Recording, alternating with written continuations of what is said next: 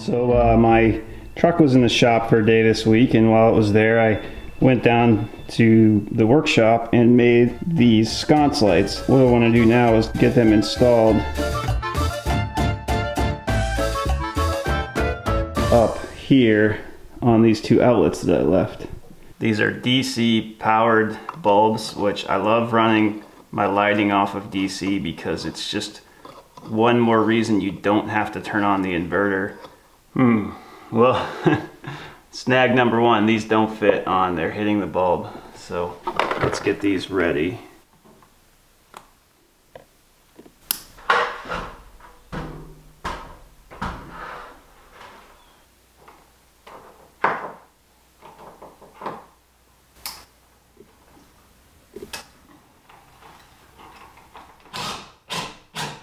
It's squared off to this one side here, but the top's not squared off, neither is the bottom.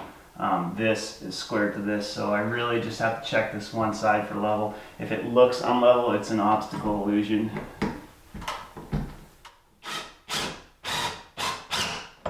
Obviously this thing is not hanging straight.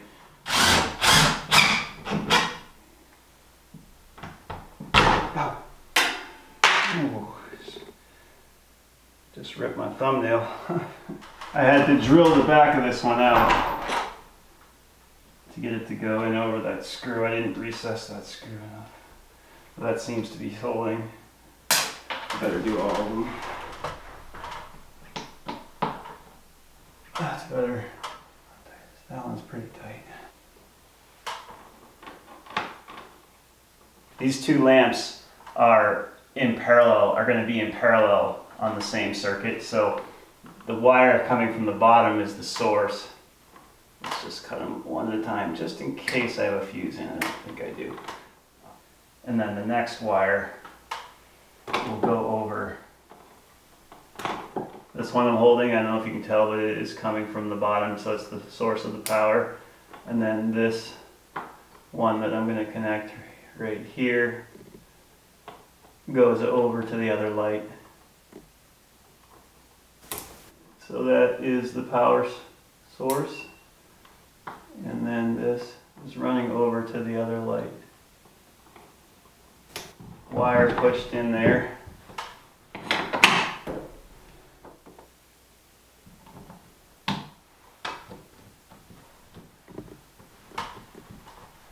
There we go. All right, let's get power to these guys. We'll do a little refresher since there's a lot of new viewers, but this is my power center, so it's solar. This is my battery bank, and this panel here is my main DC panel, and it just distributes DC power to major uses and to sub panels. So from this panel, I've got a wire that runs through here and over here to this panel here, and just due to the nature of DC power, it's easier and cheaper to run circuits on one side of the house off of a sub panel. So let's get a fuse in here.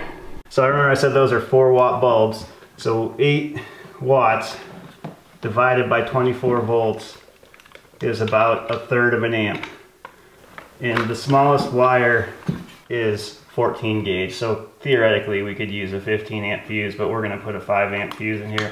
And it looks like they work, but for effect, let's turn it off and turn it on so you can see. All right, let's test these guys out. Cool, looks like they work. I wish that I could fit those mason jars on. I'll have to get smaller bulbs or bigger jars. But that's pretty cool, I like that. All right, next task, now that we got those sconce lights up, is to finish this loft, but we've got to do a couple things before we can start throwing boards up, and the first is we've got to run wires for the light that's going to go over the kitchen table. All right, let's see if we can get some wire here. Get in our old trusty toolbox. All right, there's our negative wire. And I think I've got the positive wire in the back seat of the truck. There we go. There it is.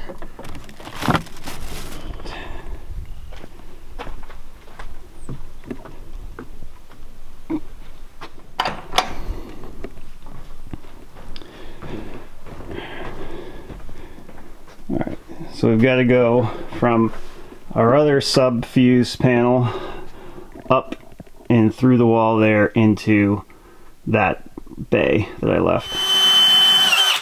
Okay, put this through here.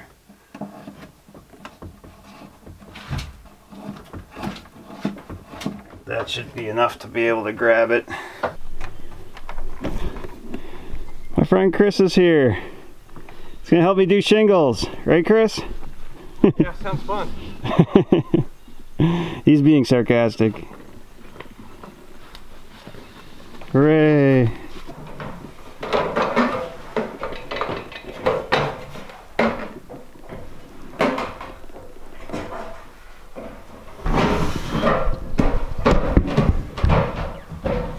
I can't reach that. Oh, it's gonna be hard. I got it! Yes.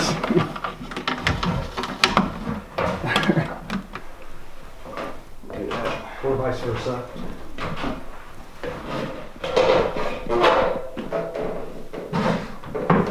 Let me know when you think I'm somewhat centered on this bench with this thing. Probably pretty close. Close is good. Alright, I'm gonna cut. Chris is gonna put down boards. I got some more tongue and groove pine, except it's not from Menards, it's from a local lumber yard called Reckworth that supplied lumber to the Wright brothers. And it's a higher quality, so it's gonna look a little bit different. There's less knots, but I don't think it'll be a big deal. Obviously you want the groove up.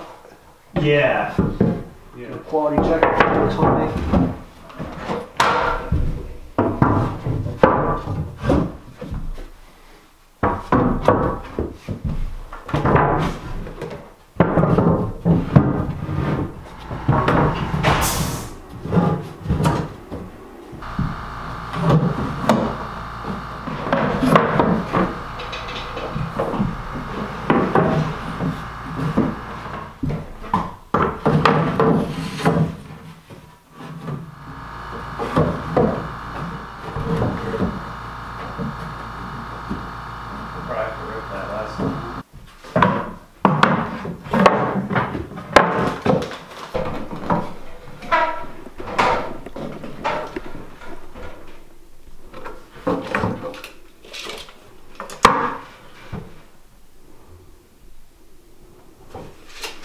So you need probably 3 3/8.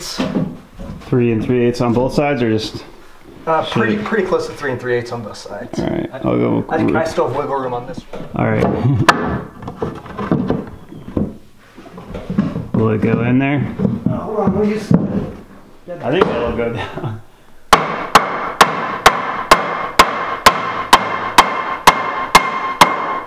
Yeah.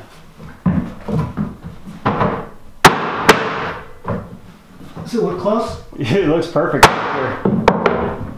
Alright, I'm going to finish these and put the lights in while Chris is cooking dinner.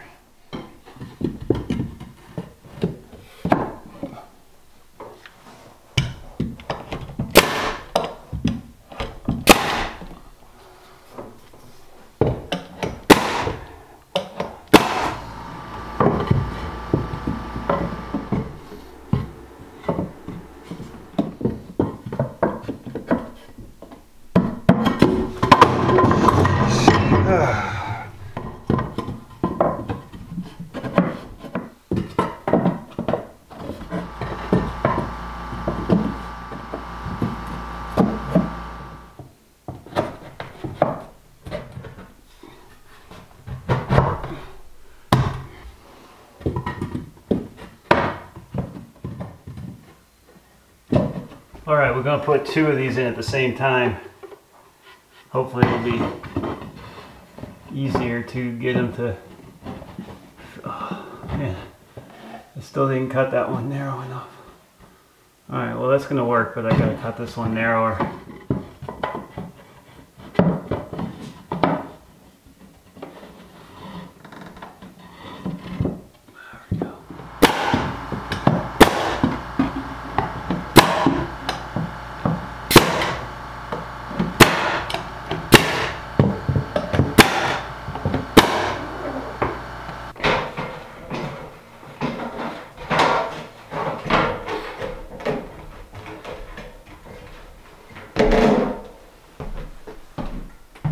So we said last week that our spacing, I think, was 33 inches. Let's just double check that. No, it's 31 inches. 31 spacing puts us at 93 and 124, I think. Our tape measure is stuck. There we go. We're doing 3 inches off the wall. Alright, we'll drill down so we can locate these from below. Normally I'd do a little double camera or, you know, you show the thing poking through the bit, but I sold my second camera. Spam. Okay. Alright, let's go down and drill up. Here's one hole. Thanks to a viewer tip reminder, I've got my drill set as slow as it goes so that I don't burn up this bit. Now I'm going to get user tips not to breathe in sawdust. Finally.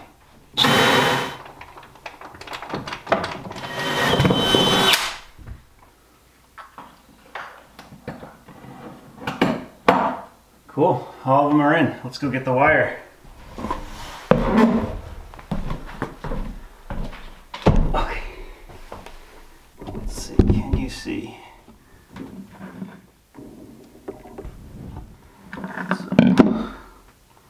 we need this to go in here, which it's relatively easy. That's in there good.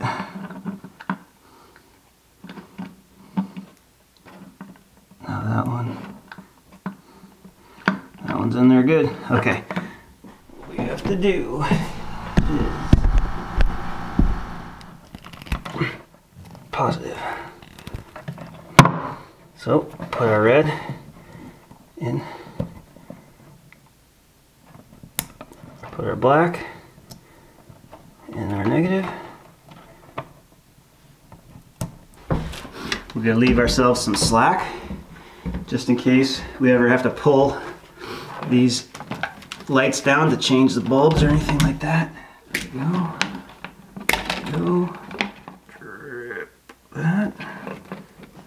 Strip that.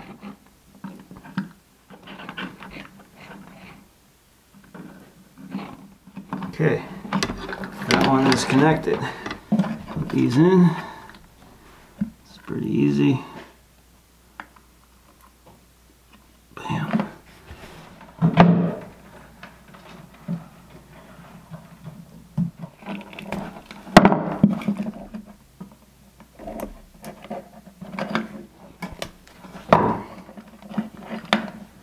Alright, let's go see if those ones work. All of these wired. I'll clamp down those cables here in a bit.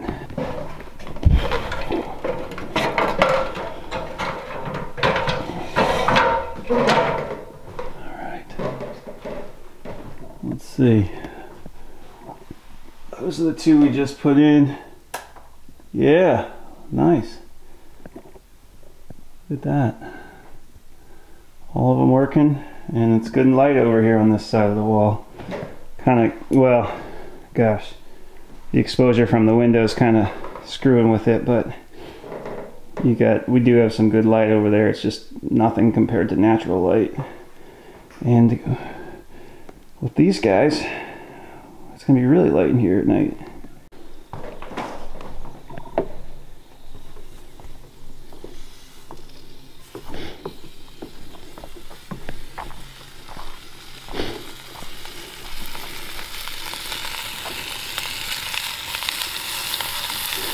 Bacon for dinner?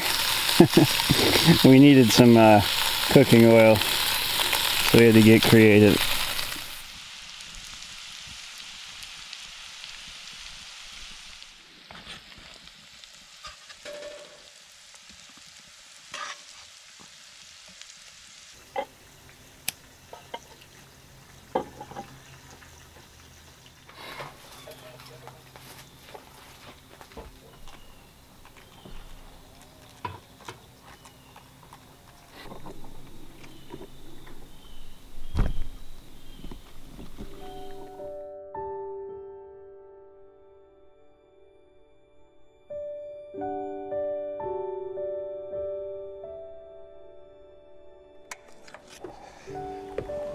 beautiful morning. Look at the sun hitting those trees.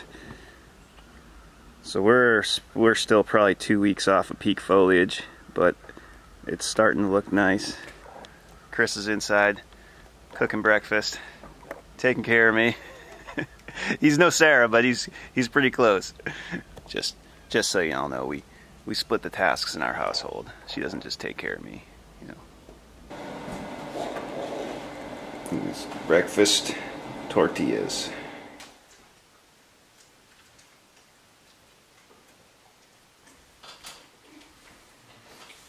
Alright guys, so my priorities are kind of all over the place here. I just work on whatever I have inspiration for. But Sarah's priority is to get this into a functioning bathroom area. So if I shingle one section, I can put up this window trim that I made. So that's what I'm going to work on now.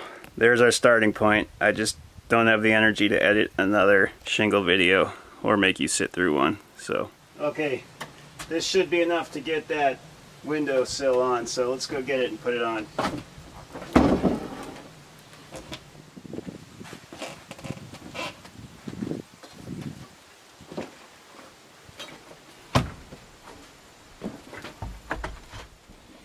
Alright, so I made these in the shop, so the fit in the finish is a little bit off.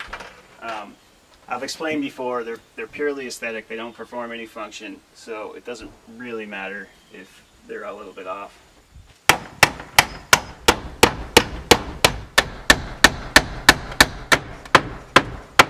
Okay, let's check out everything we got done. I sold my camera that goes on my gimbal, so this might be a little shaky. This whole video might be a little shaky, but I'll hold it as still as I can. So those inside corners are time consuming. We got this window on, and I can just continue with the shingles later. I did that all in 2 hours, so that was pretty good. And then of course in here we got the book matched LED sconce lights made from leftover maple from the countertop. And I'm either gonna have to get smaller bulbs or bigger mason jars, but I was pretty happy with how those came out. I thought they looked really nice and they throw a lot of nice light. And then let's check out the loft ceiling. So we got the loft ceiling done.